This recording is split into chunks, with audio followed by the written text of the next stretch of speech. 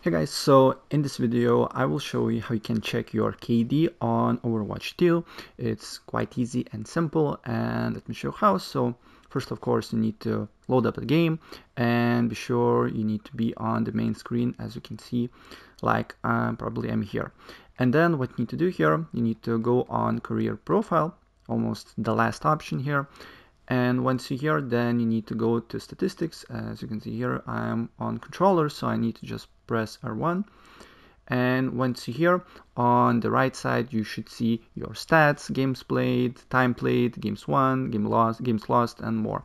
And as you can see here, there is two basically rows that says eliminations and deaths. So for me, as you can see here, I have 34 eliminations and 10 deaths.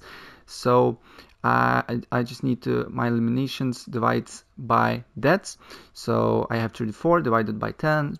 So my KD is 3.4, right? So that's how you can basically check your KD on, as you can see here, Overwatch 2.